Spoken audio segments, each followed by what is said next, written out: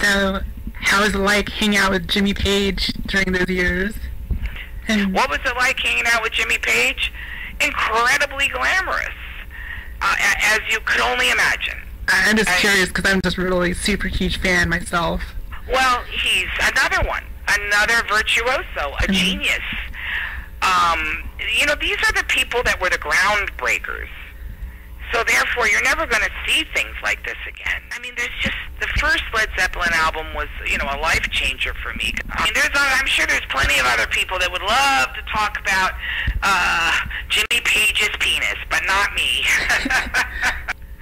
Okay. I can't even remember it, to be honest with you. Yeah, the media always makes a big deal out of the Aleister Crowley house that he owned. The one, you mean the one, in Scotland? the one in the the one on Loch Ness. Yeah. Yeah, I've been to that house. Oh, wow. Yeah, I went to that house. It was just a house.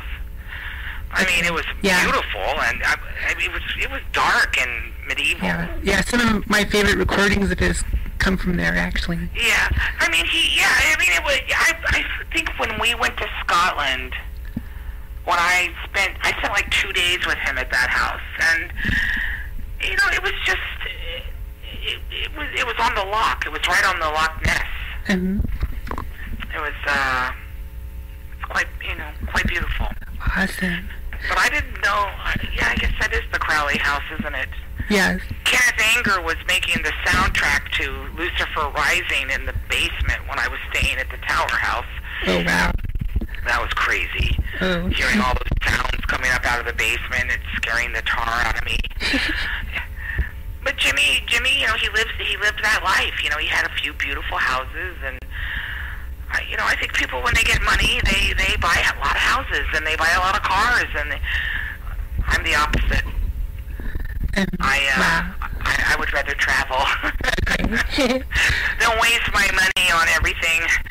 But anyway, all right, Steve. Have a great, have a good whatever. And okay, thank you, I look Phoebe. forward to hearing this, and I can't wait to come to San Francisco and play a show. Okay, look forward to that. Yeah, definitely. Keep in touch. I'll see you soon, I hope. Okay. Okay, you too. Bye bye. Bye.